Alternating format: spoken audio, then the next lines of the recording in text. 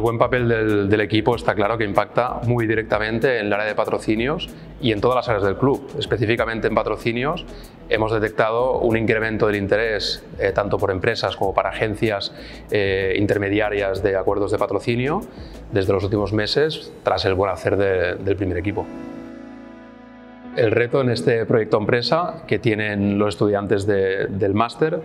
es que tienen que desarrollar un caso real. Realmente se tienen que poner en la piel pues, de Jonathan y en mi piel, que somos el área de patrocinios del Girona Fútbol Club, y tienen que hacer la planificación estratégica de la siguiente temporada. Nosotros les dimos toda la información sobre el estado actual del área de patrocinios y ellos tienen que coger esta información y planificar la siguiente temporada, tanto los patrocinadores que vamos a renovar o que no, las empresas que creen que pueden entrar la temporada que viene, identificar sectores que a día de hoy están disponibles y detectar, como digo, estas empresas, hacer una propuesta de patrocinio y también propuestas de activaciones. Así que es un proyecto bastante 360 que engloba todo lo que hemos visto alrededor del módulo de patrocinio y creo que hoy pues, lo van a abordar seguro.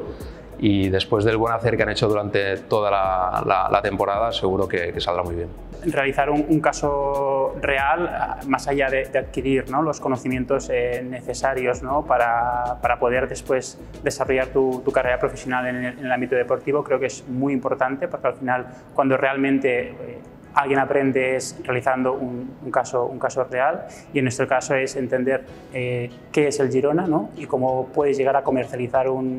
una estructura de patrocinio dependiendo un poco de las necesidades que tenga el club, ¿no? Yo creo que es un ejemplo muy claro a la hora de poder vender el patrocinio.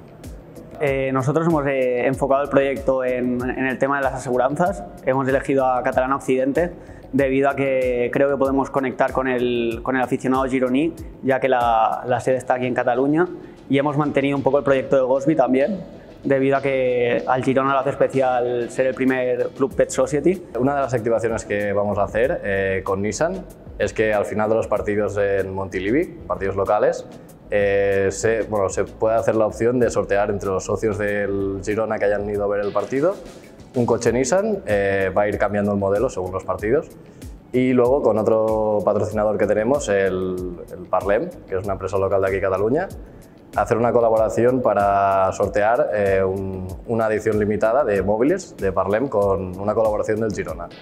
Y aparte, también podemos hacer con Parlem una tarifa de socio para el Girona, que sería Girona Navega, que pues, se le incluyen muchas ventajas a los socios del Girona. Para nosotros, uno de los valores principales y que valoramos mucho a la hora de definir las empresas con las que lo colaboramos es la activación que hacen del patrocinio, ¿no? No nos vale solo poner el logo y que esperen un retorno a nivel de impacto de marca, que la Liga y el Girona lo ofrecen de manera sustancial, sino que este patrocinador quiera invertir y quiera planificar una estrategia creativa y diferente para que tanto la empresa como el club pues, se vean repercutidos positivamente.